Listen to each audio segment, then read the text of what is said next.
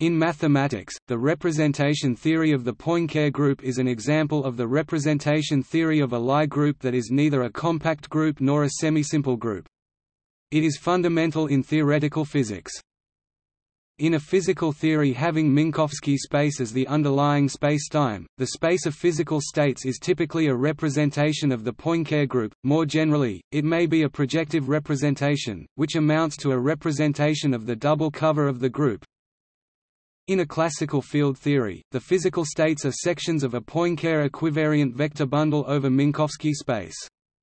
The equivariance condition means that the group acts on the total space of the vector bundle, and the projection to Minkowski space is an equivariant map. Therefore, the Poincaré group also acts on the space of sections. Representations arising in this way and their subquotients are called covariant field representations, and are not usually unitary. For a discussion of such unitary representations, see Wigner's classification. In quantum mechanics, the state of the system is determined by the Schrödinger equation, which is invariant under Galilean transformations.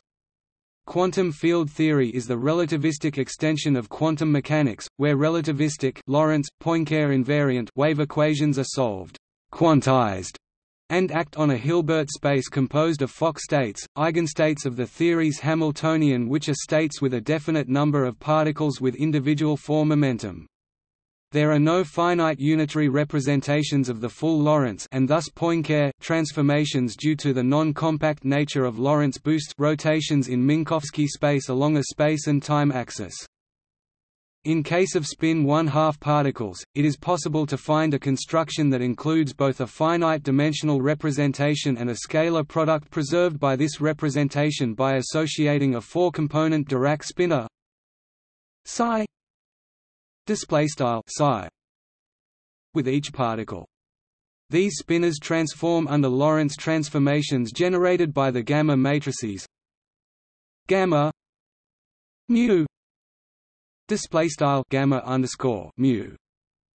It can be shown that the scalar product psi phi equals psi phi equals psi gamma 0 phi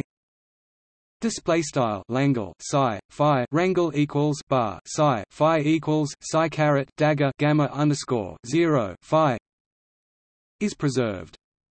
It is not, however, positive definite, so the representation is not unitary.